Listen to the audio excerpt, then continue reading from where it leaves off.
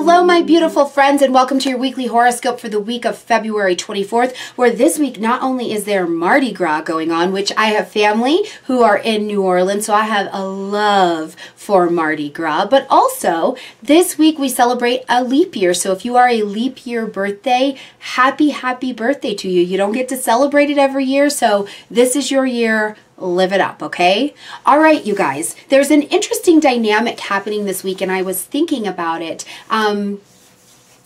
as I was kind of dipping into the energies of this week. So first and foremost, we've got Mercury, who is still in retrograde this week, but he's going to make different connections with both the Sun and Mars this week. And that is an interesting concept because what it essentially brings us to is it's a great time to finish up some projects, but it's not necessarily projects that are brand new, right? Like you're not necessarily starting anything new, but you're cleaning up, finishing up projects and tasks, maybe even mundane things that have been sitting around, and now you have the opportunity to go back to them and to release them and to get them done. So it's a really nice kind of week. So let's jump in and talk about what is happening. So first and foremost, this week we have got Mardi Gras on the table. So if you are going to Mardi Gras, laissez le bon temps rouler. Okay, I support you madly, fully. Have a good time, travel safe, bring lots of love to Louisiana when you step down there, okay?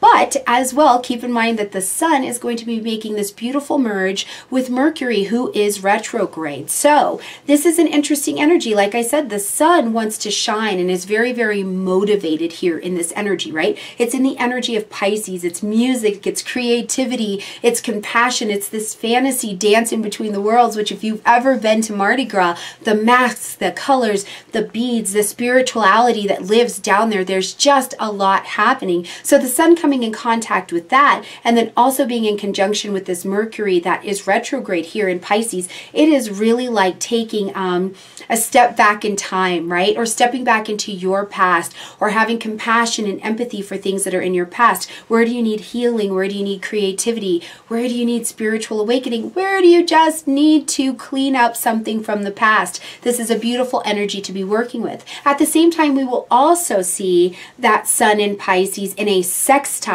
to Mars, who's over in Capricorn. Now, Sun sextile Mars, this gives you an energy of movement, of success, of let's do something, let's take something on. So I think that this is a brilliant energy, especially if in your business in some way, shape, or form, or in your business handlings, you need to complete something. You need to really tackle it as a professional, or you need to kind of just step up to something in a bigger way. This is a very motivated energy to be able to do that. Now, if you direct your actions and your energy and your attitude into something constructive this week, I think you do see yourself able to wrap up projects, but also see the success on the other side.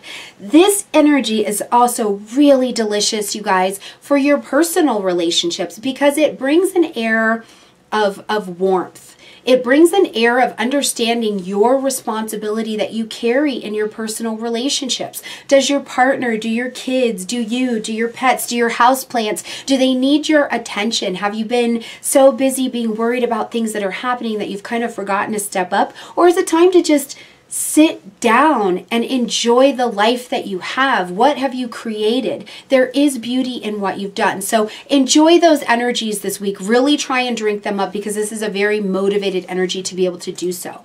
All right, as we continue on through the week, we see Mercury coming into a sextile with Mars. So this again tells me you have the energy of taking action, structured action, responsible action, mature action to go back and look over a past situation, go back and clean up something. Is it time for you to finish that poetry book?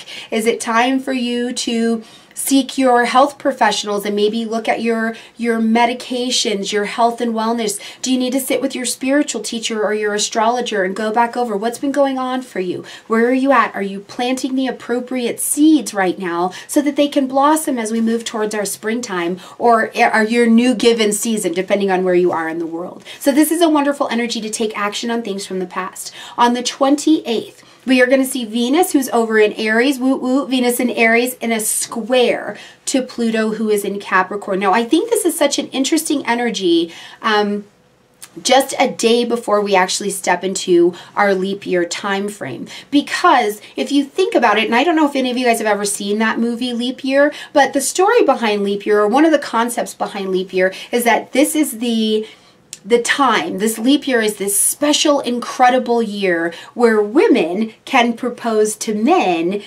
in this particular year, and it's supposed to be magical and transformative and all of this stuff, right? Which today, if we look at that in modern society, you propose to whoever you want to propose to, right? Like that standard doesn't necessarily hold up. But it is interesting because with Venus and Aries, we have this female-male balance of that energy right there. But then we also have Uranus, who's in Taurus, right? So we've got this interesting dance happening. And then of course, Pluto and Capricorn, we've got this interesting dance of the energies, the masculine, feminine energies dancing together, right? So it creates this space where sometimes I feel like we do have this flashback where we still see this push and pull and this little bit of tug between the sexes or between the genders. And of course, here in 2020, there's a lot of talk around gender, right? The gender identity. So we can see that this Pluto-Venus energy kind of creates this energy that is a power struggle. It's this push-pull against this magical backdrop that once said,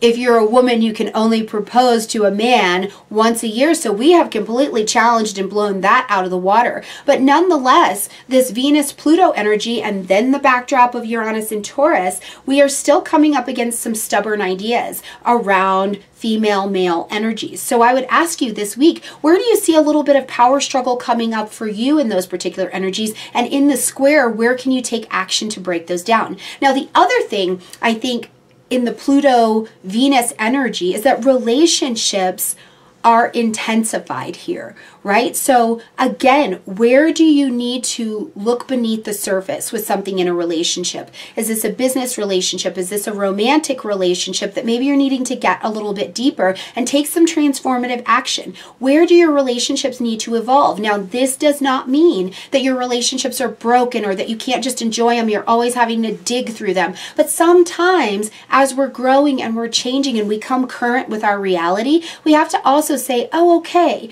my finances need to evolve, my relationships need to evolve, my healing has had its evolution and now it's ready to take its place in my life. And that will also cause some changes in your relationships as well. So just look at maybe where there's a little bit of intense transformation coming in these relationships and enjoy it. Go with it for sure. And one more thing I just want to point out about a Venus-Pluto interaction that happens is if you are in situations in your life that are just very healthy, they're well balanced, or maybe you weren't even sure, right? Because sometimes we can have the best thing ever and we're just we feel unsure about other energies that also cause us to question our relationships.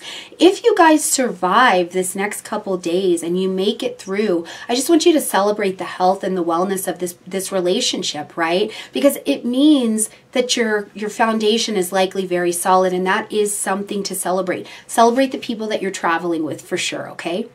All right, you guys, so that is the week in the bag. I think it's going to be a good week. I look forward to hearing from anybody who's traveling to Mardi Gras and having that experience. If you've got a leap year birthday, let me know in the comment section down below because I just want to send you a little cyber love. And anything else that is manifesting for you this week, I look forward to checking in and touching base with you, okay?